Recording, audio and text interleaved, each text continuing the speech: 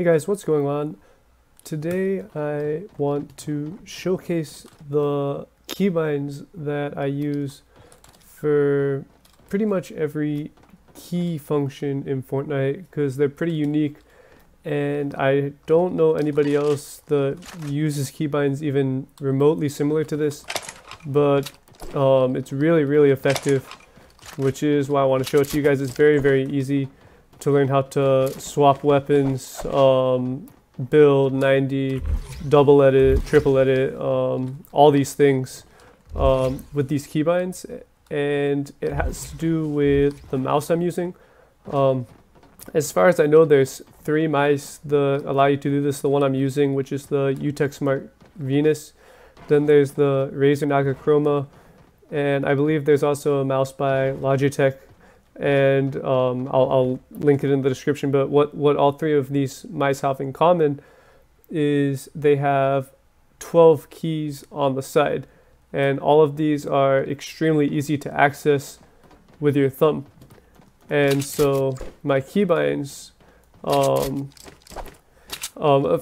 to access pretty much anything, I can use my mouse and keep my left hand on WASD the whole time, which means that I can do something like 90 and I don't need to take my finger off the keyboard or move it at all. I'm just holding W as I do this. Alright, so let me go ahead and show you guys my binds now. If I head into settings, you can see 1 to 6 are corresponding to 1 to 6 down here in my inventory. And if you can't see it, the very, I guess, bottom left button is 1, goes 1, 2, 3, 4, 5, 6, 7, 8, 9, 10, 11, and then 12. So I have the front half of these buttons completely dedicated to my inventory, and this is really nice for weapon switching because they took it out of the game, but I originally got this mouse when double pumping was a thing because I needed to switch between my shotguns fast and also hold W, and I didn't want to stretch my fingers up and down. I wanted to keep them on my strafing keys.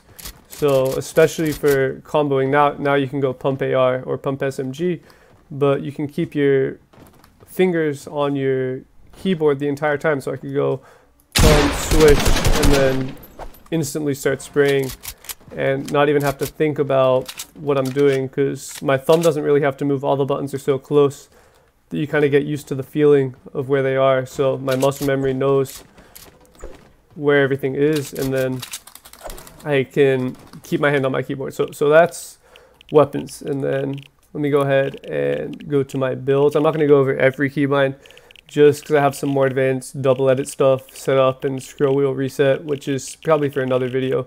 But my main builds, I have 7, 8, and 9 as wall, floor, stair. So 7, 8, 9. And then I have my roof as middle mouse button just because I'm using 10, 11, 12 for other things, and also I didn't want to have all 4 builds too close to each other. So the great thing about this is 7, 8, and 9 are all kind of slanted up on this mouse, so my thumb knows exactly where they are. They're all next to each other. It's not like I'm moving my thumb back and forth. I'm just sliding it like this for wall. You can't see it. I'll show you here. Wall, floor, and then ramp. And then of course cone, my middle mouse button. The UTech Smart, it's very easy to click down on the middle button without accidentally scrolling up or down. So again, this is the same concept as with the weapon switching.